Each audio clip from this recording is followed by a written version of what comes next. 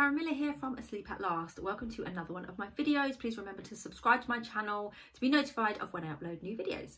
So today I'm talking about how to stop holding to sleep. Now, holding is something that often people get themselves into when, for example, perhaps they've tried to put their baby down and the baby has just gone crazy. So they've picked the baby up to reassure the baby, to comfort the baby, but then what's ended up happening is before you know it, the baby's actually gone to sleep in your arms.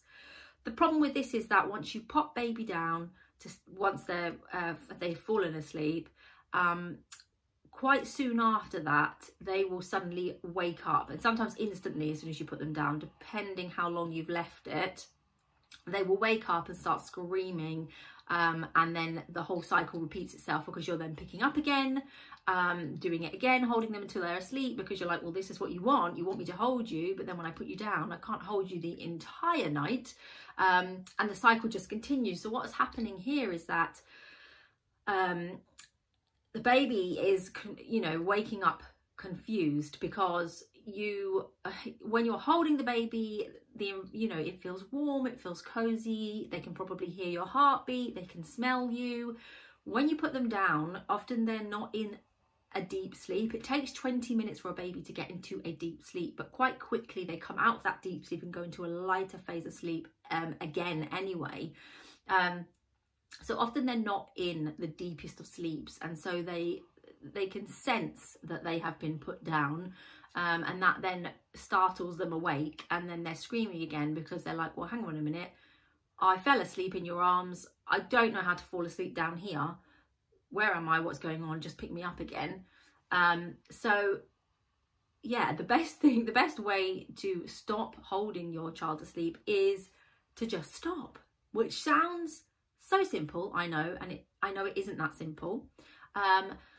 There are a few things you can do. So I always say to my clients, bear in mind, your job is to help your child calm down, not get them to sleep. So if your baby is screaming blue murder when you pop them down, of course, pick them up and comfort them, but keep an eye on them that they're not falling asleep in your arms.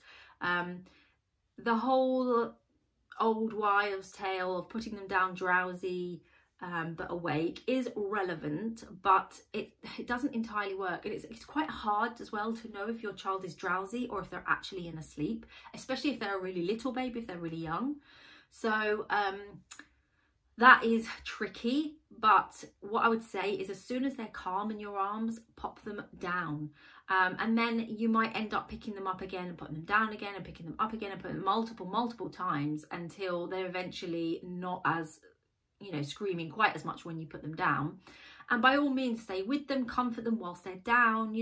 This is a baby or a child that's been used to physical contact, so they're not going to suddenly just fall asleep in this sort of like big cold cot that they're not used to, with arms flailing all around themselves because they've got loads of space. So you will need to do a lot of comforting, a lot of reassurance whilst they're down in their cot or their crib. So by all means, stay with them.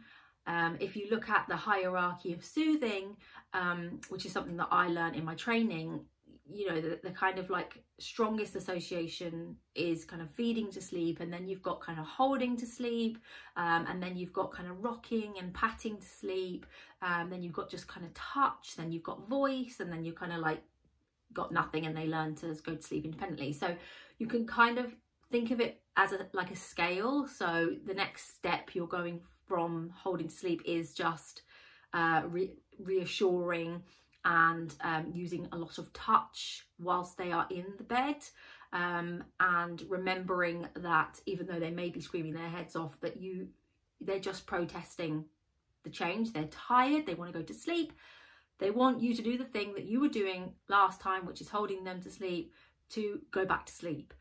Now, this doesn't work with all babies. Some babies don't like, hate to be touched when they're down. They're okay to be cuddled, but then once you put them down, they're like, actually your touching is annoying me. It also depends on the age of your child as well. Little babies respond much better to this than older ones. For older ones, they will protest a lot more because they're more aware of, why are you now sitting there and not doing the thing that you normally do, like, I want to come out of this cot.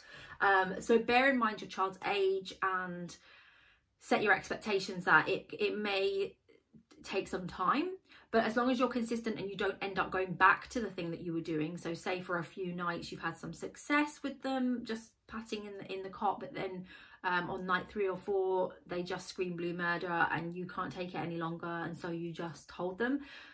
You're kind of going back to square one, and what you're teaching them there is that eventually, if I cry long enough, you will just give me what I want. So you do have to kind of persevere and follow it through and see it through to the end, which can be as long as 2 to 3 weeks of this before you actually see them falling asleep without needing you at all. Of course, if you're happy to offer assistance whilst they're in their beds and you just want to move away from holding, perhaps this is something you're trying to do for just naps. A lot of people don't want to do contact naps anymore because it means that you can't get anything done, or you've got another child. Then that's different, because obviously you don't need to then keep weaning yourself away from them. If you're happy to go to them once they wake up from one sleep cycle and assist them again, that's fine. You can still remove the holding by doing it this way. That will work. And you can also just do it for naps and do different things at night time if you've got a young baby. A bit more difficult to do that if you've got an older baby from about sort of 8-9 months plus. But yeah, holding to sleep is a difficult one to remove, but absolutely possible to do so. And it is not a sustainable way of getting your child to sleep either, because as they grow, they're going to get heavier. It's going to be really hard on your back. And what usually ends up happening with parents who don't kind of nip this in the bud is they tend to end up just putting their baby into their bed and co-sleeping, just because that's easier than physically having to hold them and wait for them to fall asleep. Which again is not ideal if you're wanting to teach your child to sleep independently. I hope you found that video useful, guys. Please hit like if you did, and remember to subscribe to my channel. Thank you.